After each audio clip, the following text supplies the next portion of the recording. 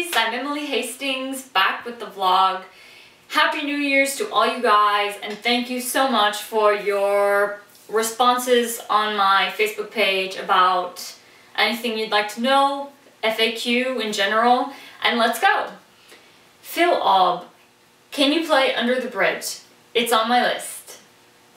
Elias Antonio da Silva, he asks about my setup and what advice I can give to someone who wants to get their video known on the internet.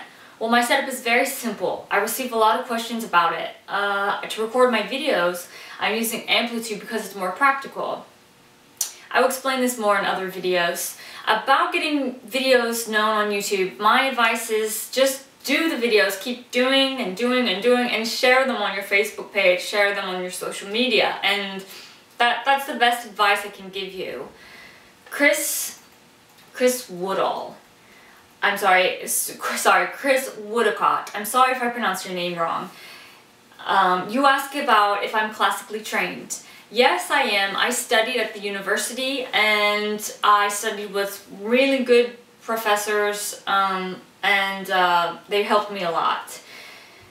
You also want to know about if my band Hastings is going to do another album. And right now everyone is doing their own things. I'm doing my solo project, but in the future, hopefully there's talk of a collaboration. Larry Laverty, what's your favorite song to play and what was the craziest / funniest moment on stage that you've experienced? Well, at the time it was not funny, but looking back, it's funny. It's one of those moments. My band with my sisters called Hastings was very young in terms of musicianship, and we didn't have any tuners, and so over the night as we played, the guitars got even more and more out of tune, and so it sounded like monsters playing. It was terrible. But it's funny now. Darren Ormsby, you want to know about my favorite guitar players. What are your favorite guitar players, and who inspired you to become the guitarist you are now? Well, that's a really hard question because there's too many to count.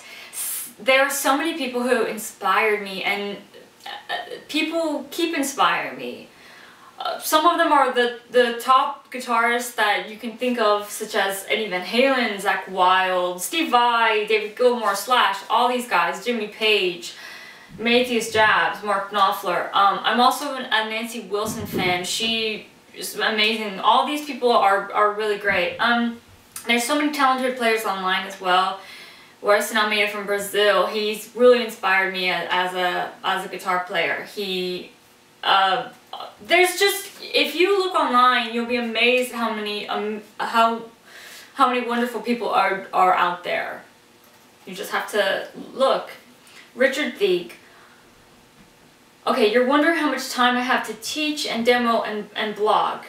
Okay, well, the truth is this doesn't take me lots of time. I just have to put the camera and record, and it's my way to contribute, to give something back to you guys, because you help me think of new things to do, and I really appreciate it. So I sacrificed some things to do this video. You can say time, but I'm getting something back, and I hope you guys like it. Mike Ski, you ask about my Comfortably Numb solo. I would like to know your amp setting, that's what you ask, and what, if any, settings were used. Basically, I use Amplitude, Orange Simulation, and I don't use lots of drive because I wanted to keep the guitar smooth. I decided to play with my Gibson. I know that David uses a Fender, but I'm not pretentious enough to think that I sound exactly like David Gilmour or even come close to him. So all my videos are done in my way, and it's a humble tribute to them. And well, those are the end of the questions that I have for now. Thank you guys so much. I wish you all a Happy New Year's with lots of peace and love and happiness and rock and roll, always. Bye.